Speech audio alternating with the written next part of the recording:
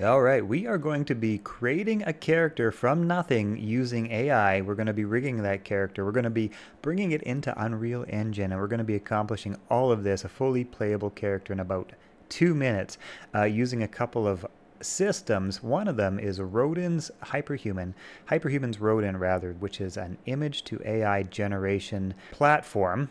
Which we're going to be using we're going to be showing off the Blender add-on here today, which means we're going to be able to do all of this from within Blender, which is kind of wild. So I've got the Rodin add-on installed into my Blender. This is how the panel looks.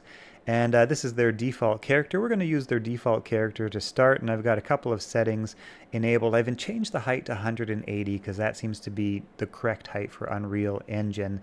And I've got a couple of other settings here, the 4K textures, shaded, etc. like that. So basically all I need to do now is click Submit, and this image is now being generated as a 3D model. Now I can, of course, replace this image with one of my own, whatever character I want to model.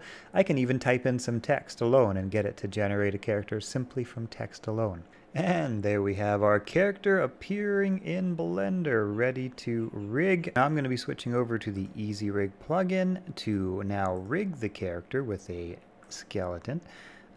Placing a few markers on key points, and now I'm actually going to change the finger count to 4 fingers, well, including a thumb, and start detection. Alright, and there we have our character skeleton. Fingers look pretty good. I'm going to now click Match to Rig in the Easy Rig plugin, switch to voxelized skin binding, and make sure to have my character selected. Going to bind to rig. And now let's make sure that everything looks pretty good. I'm going to grab a foot, wiggle it around, that seems fine. I'm going to grab a hand, wiggle that around, that seems fine. Okay, now let's finally export this to an Unreal Engine format using the Easy Rig plugin. Everything is configured by default for the UE5 mannequin skeleton, so I'm just going to name this UE5 and export. Heading over into now my Unreal Engine editor, I'm going to go ahead and let's import our character.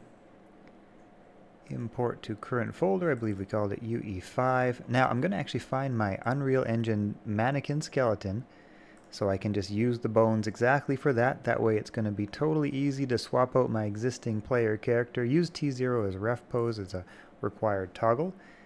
I do need to do one thing here, and that is assign the texture to the material, because we got, I guess, some PBR settings by default, which is not exactly what I wanted. So here we go. Now we've got our texture applied, and we've got our goblin guy, and he's all rigged up and ready to go. So all I need to do now is go into my player's character and look for my goblin guy, whose name is just UE5. There he is.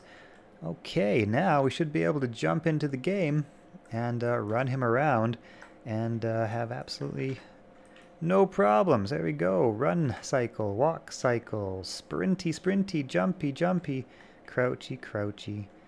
Switch him around. There we go. Sneaky goblin. Isn't that cool? That is very cool. Now, of course, I've been talking to the Hyperhuman Rodin developers. They're always adding new improvements to their platform, and they've got some very exciting things coming with version 2, which should be dropping pretty soon. But I wanted to take a look at this incredibly cool workflow, which currently works reasonably well, and I can only imagine how much better it's going to get as time goes on, and these tools just become more refined and more polished. Anyway, all the links for the descriptions that I used, Hyperhuman's Rodin and the Easy Rig add-on, will be in the description of this video.